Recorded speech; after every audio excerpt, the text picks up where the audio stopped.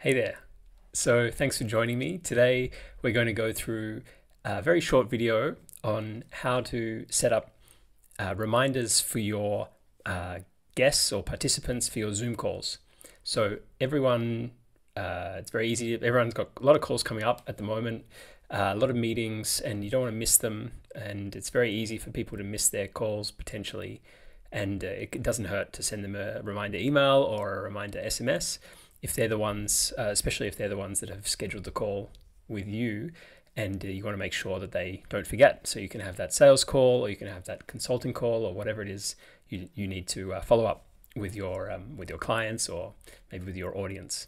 So today we're going to do the sort of the quick answer for how to set this up, which is using a tool or a website called GReminders, and I hope to, in a follow-up video, show you how you can sort of build your own, maybe relatively free, close to free probably, answer to this as well. But it requires a little bit more work. But if you want to just get it sorted out, easy, quick as possible, then we're going to try using this GReminders service as well. So it costs a little bit, not too much, and I think it's definitely worth it if you are looking. If you're making money from these calls, and usually if you're doing sales or other things through Zoom, then it's probably worth $25 a month to invest in a little reminder system.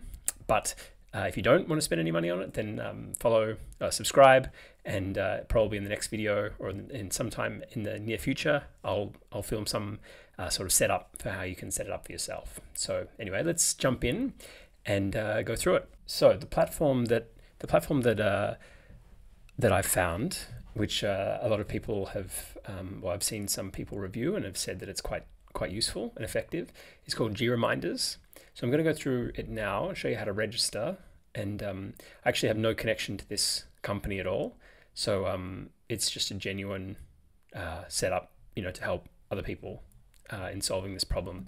For me personally, I would normally set it up with Zapier, because that's my sort of area that I'm most interested in. And I use some other tools as well. So we'll go through them in another video, but this one's just a quick setup for GReminders if you just want to solve this issue right now and get it all sorted out. So let's go into GReminders. You can use it for Google Calendar and Outlook.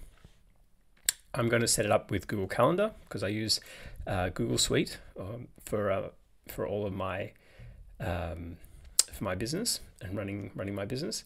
So it's quite easy. We can jump straight in now. So we just click try it for free, sign in with Google, select your account. Okay, we're going to allow those. We're going to allow all of these permissions. Okay, so yeah, there's some permissions to be aware of here. And then we've got to go through and set up with our details. So I'm just going to leave these sort of default information. I'll put in my email address. So I'm going to just select the calendar that I want to schedule the meetings and send reminders from. So that's the main calendar there. What do I want to do with the reminders? So today we're just going to be reminding customers. What type of reminders? We want to do SMS and email. So we'll set up SMS first. So we're going to add a template for what we're looking for, what the GReminder system is looking for when it sends when it's looking in your Google Calendar for what kind of email, for what scheduled meeting that you want to send an SMS for. So we're going to get it to look at all events. We can also get it to look at certain parts. Let's say we're going to set it up for event title. Whenever the event title contains the word, let's go with consulting call. But you'll need to think of something specific to your scenario. Contains the word equals exactly. Okay, we want to say contains the word, contains the text. Okay, let's see. SMS. Let's aim to send the SMS 5 minutes. No, let's say 10 minutes before the call. Okay, and then here we can edit the content of the SMS. So we've got reminder you have an appointment with first name, last name, at event time, on event date, please reply yes to confirm. So rather than have that information, we're going to just include the Zoom link. So let's see if we can do that here. So we've got the text for the Zoom link popped in there. Let me just delete all this. And instead we'll say, reminder you have an appointment with, so that's going to be our name. Let's change that to company. My company name. And I'll get rid of my personal name. And then event time and event date. Click here to join. And then we'll add the Zoom link. There we go. Simple like that. We can see here that each SMS credit is only includes 160 characters, and this one now includes 130, so it'll just be one SMS. But if we were to make this a bit longer and add more details, then it might go through, might be 170 characters, let's say, and it would end up taking up 2 SMSs, 2 credits. And we have a limited number of credits in each account, so we want to be aware of that. So we'll save that. Okay, so only send reminders on events that I own. Yes, let's do that. And then we need to put the client's phone number into the appointment on the Google Calendar. Anywhere in the title or description. Okay, so we'll do that. And then we're all set. So now we go to the dashboard and let's see what we set up. Okay, so no valid phone numbers now, upcoming events. So let me go into the calendar. And I'll go into this one that I set up as an example to show you guys.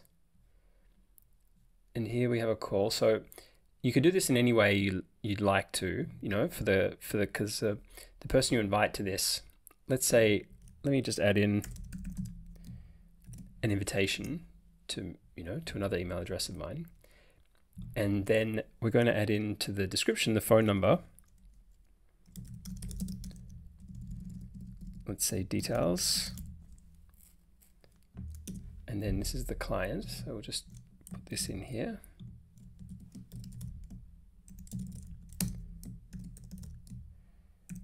And we'll add in the phone number.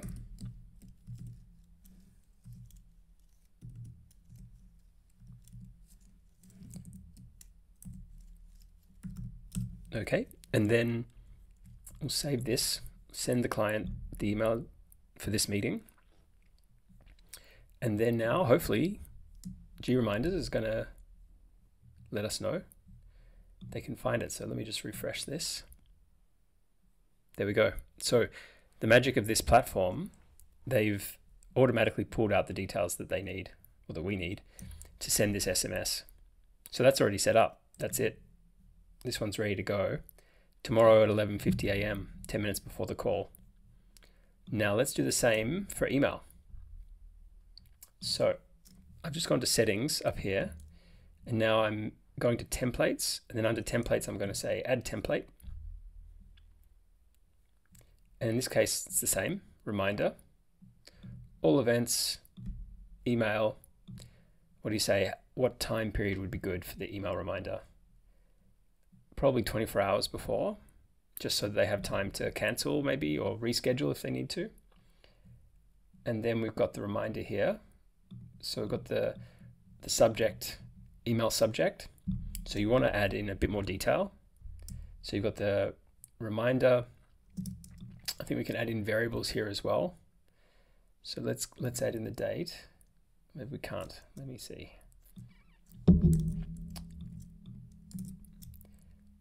Reminder. Let's go meeting reminder with terrific tomorrow. And we'll say with the time.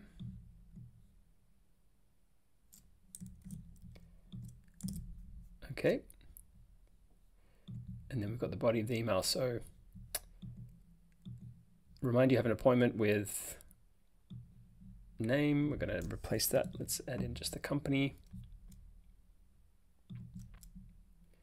At the time, at the date, to confirm, reply yes, or go to event confirm link, or call phone number to reschedule. So you can obviously change this messaging as you like. I normally wouldn't have a number for them to call, but I mean, you're welcome to do that. Definitely, it's good to have a number and all these details here. And obviously you can edit this and change this as you like, and you can read here as well. You can add in some HTML tags within the email as well. So for the sake of making this video not too long, we'll leave it like that, and we save that detail.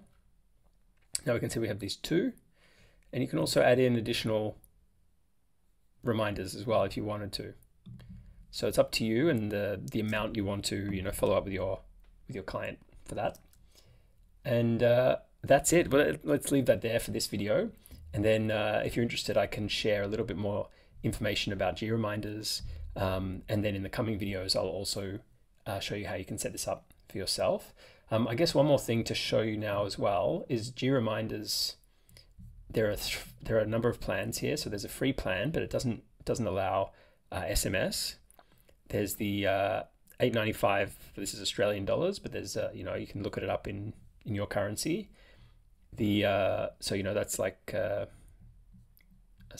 something like that, US dollars, but you better check that. And then the standard plan, this is roughly maybe 25, bit under 25 US dollars a month as well per user. And this one is the one that includes the SMS. So the standard plan, and then there's a pro plan as well for larger usage, or even more plans as well. So you're all covered there, depending on what you want to do. And take advantage of a 7-day trial, and then after that you can decide if it's worth continuing. So let me know if you have any questions. Really appreciate any feedback you have, any thoughts or concerns or issues that I can help you with. Please let me know in the comments, and I hope to do more of these videos to help. Okay, thank you so much. All the best. Cheers.